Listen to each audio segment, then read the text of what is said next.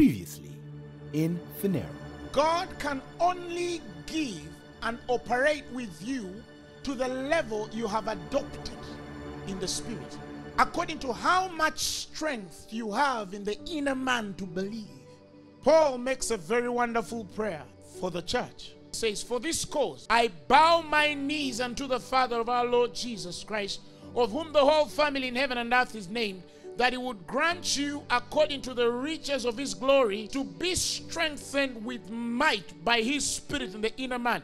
He's praying for the man that is not seen. He's speaking of a strengthening that every man needs, because Paul knows what it means for one's inner man to be strengthened with dunamis. Much as we carry that power, some people are not strengthened in the same. They are not energized in the same. Some people are not charged in the same. Now, John chapter 6 story is that when people start to see signs, miracles, and wonders, they say, you know what, let's follow this fellow. Let's go after him. Let's chase him after. And when they follow him, the Bible says he lifts up his eyes and sees a great company come unto him. There were very many. The Bible tells us he turns to Philip and then he asks Philip a question. How are we going to feed these guys? Jesus is not asking Philip a question because he does not know what to do. Jesus already knew what he would do. But the Bible says he did this to prove Philip. The Message version said, he said this to stretch Philip's faith. He knew what to do. But he's walking with Philip and he's like, I need to stretch this fellow's faith. And the Bible says, Philip answered, 200 silver pieces wouldn't be enough to buy bread for each person to get a piece. Listen to the answer Philip says. Jesus is not asking him based on what is available. Jesus is trying to stretch this man's faith. If Philip told God, I think you can call food from heaven, Jesus would have done it. The next verse says, one of his disciples, Andrew, Simon Peter's brother, said unto him, there is a lad here which has 5 barley of loaves and 2 small fish. Andrew brought another proposition. 2 fish and 5 loaves of bread.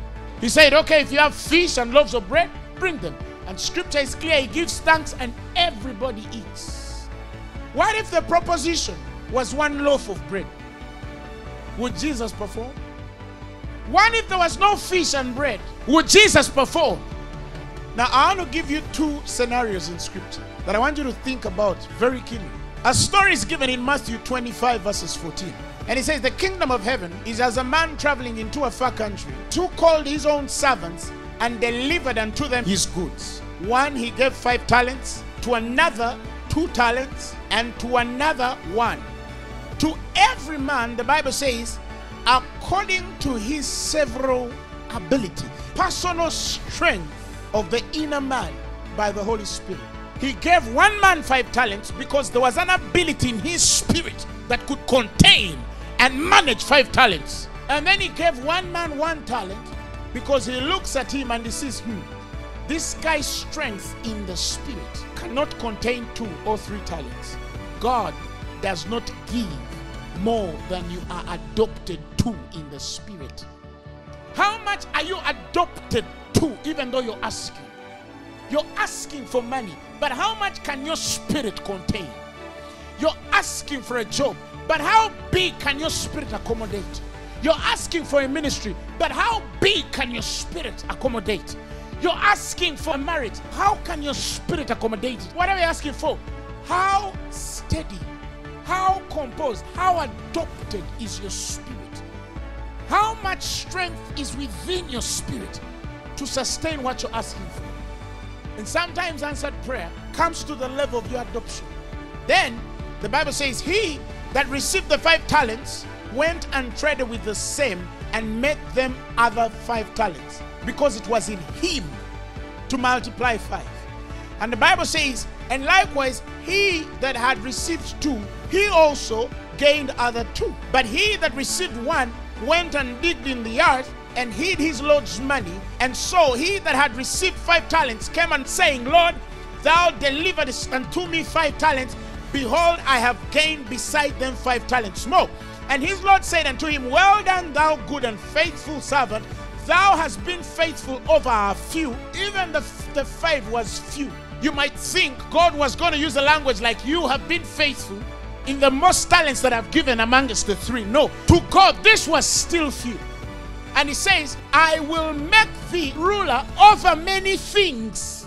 In other words, I'm going to increase that strength in you over many things. And then he which had received the 1 talent came and said, Lord, I knew thee that thou art an hard man, reaping where thou hast not sown, and gathering where thou hast not strawed. And his Lord answered and said unto him, Thou wicked, you know what is on me will reap where it has not sown, and will gather where it has not strawed. Even if you had gotten this money and given it to somebody exchanging money, you'd still make profit. Because that's how God functions. God is not limited by economies. He's not limited by your color. He's not limited by the nation that you're in. He's not limited by the connections you have or those that you don't have. He is not limited. And the Bible says in the next verse, take the 1,000 and give it to the one who risked the most, and get rid of this play it safe who won't go out on a limb. Sometimes when it comes to the places of believing God, you risk. You just have to close your eyes and say, but you must stretch your faith. It is godly for God to stretch you. Always be walking on the edge of risk takers. Don't be the guys who play it safe. No, always walk on the line of risk takers. That's where Jesus is. I choose to believe God a certain way. In Luke chapter 19 verses 11, a similar story comes up. But this time, he's dealing with men who had similar ability. A certain nobleman went into a far country to receive for himself a kingdom and to return. And he called his 10 servants and delivered them 10 pounds and said unto them, occupy until I come. Now he gave each 10, meaning that they all had the same ability to contain it. When he was returned, he commanded his servants to be called unto him, that he might know how much every man had gained by trading. Then came the first, saying, Lord, thy pound has gained 10 pounds. Then the second came, saying, Lord, thy pound has gained 5 pounds. And another came, saying, Lord, behold, there is thy pound which I have kept laid up in a napkin. Another one. Then he said unto him, out of thine own mouth will I judge thee, thou wicked servant. Thou knewest that I was an austere man, taking up that I laid not down, and reaping that I did not sow. Wherefore then gavest not thou my money into the bank, that at my coming I might have required my own with usury? And he said unto them that stood by, take from him the pound and give it to him. Again, he gives to the highest. Then I learned that firstly, I have to deal with the strength of my spirit. God will entrust me according to my ability of adaptation. And he knows the spirit that is adapted to such accommodation will multiply what has been given. And if I understand that, I'll always be like that.